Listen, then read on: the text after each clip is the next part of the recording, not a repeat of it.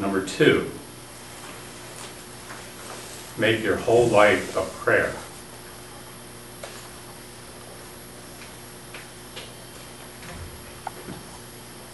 Prayer is a loaded word that for a lot of people brings up images of forced pieties in church, the judgmental God, and images of children on their knees saying, God bless Auntie Em. But if we can get all that out of our head, we've got a better chance at understanding true prayer. True prayer is to enter into an ongoing relationship with the highest power you can imagine and hold it accountable for anything and everything in your life. Thank it when you feel grateful. Curse it when you feel wronged, but never doubt for an instant that you are helpless without it.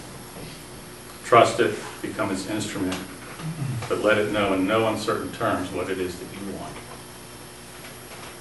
The Bible says to pray without ceasing. In the book, The Way of a Pilgrim, the protagonist takes this to mean constantly repeating the Jesus prayer. Lord Jesus Christ, Son of God, have mercy on me, a sinner. And this may be a good practice, and it may lead somewhere, but it's not what Rose meant. To spend your life praying is not the same as making your life a prayer. To make your life a prayer is to hold in your heart your greatest desire, your highest intention, and be prepared to do anything and everything you are asked as the granting of it unfolds. In practice, you will be asked to do far less than you might imagine, but just enough to give you opportunities to waver. Don't. Hold up your end, and your desire will be fulfilled. Often when Rose voiced this suggestion, he added a phrase at the end of it. Make your whole life a prayer, he said, and it will be granted instantly. Okay, here we go, drum roll. The number 1 Richard Rose tip for serious seekers is betweenness. It's fitting that the number 1 should be a single word. It's like that scene in The Graduate, that Dustin Hoffman character is trapped in a graduation party. His parents do it so they can invite all their friends. And everywhere he turns is somebody fawning over and giving him banal advice, and there's no place he'd rather, any place he'd rather be than there. And finally, one of his father's business partners corners him and grabs him by the shoulder and stares him in the eye dramatically, and we think finally maybe something meaningful is going to get said. Ben? Yes, sir. I have just one word for you. Yes, sir.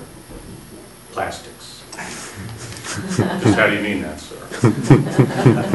Enough said. As far as I know, Rose coined the word betweenness. And if I had just one word for you today, that would be it, betweenness. But just how do I mean it? And how did Rose mean it? It's an elusive concept, not easily explained, but once you stumble onto it and feel it, you know everything there is to know about it. Simply stated, betweenness is a way of holding your head so that a desire becomes manifest in your life experience.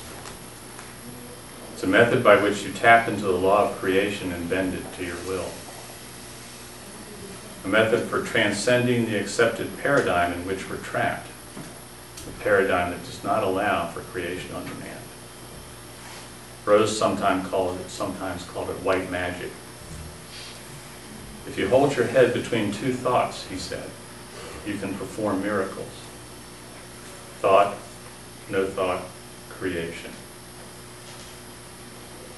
Betweenness can be used to get anything a person wants in life, from the most mundane to the most exalted.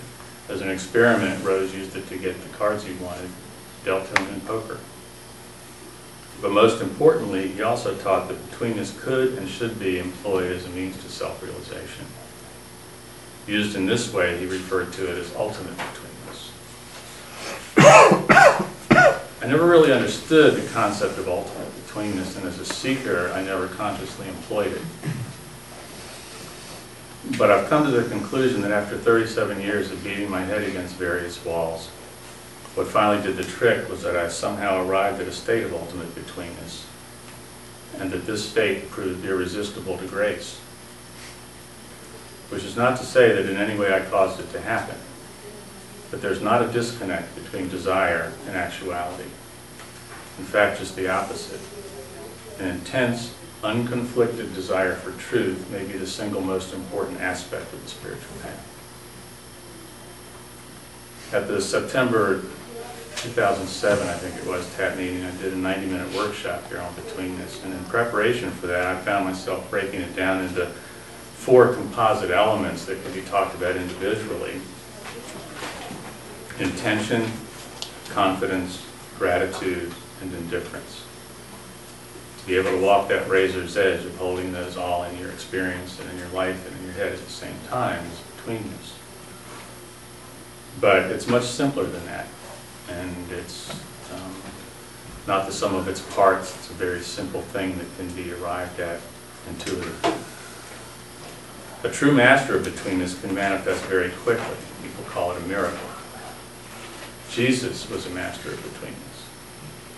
All the siddhis, the powers that are described in the Yoga Sutras are examples of betweenness. Patanjali called it making samyama.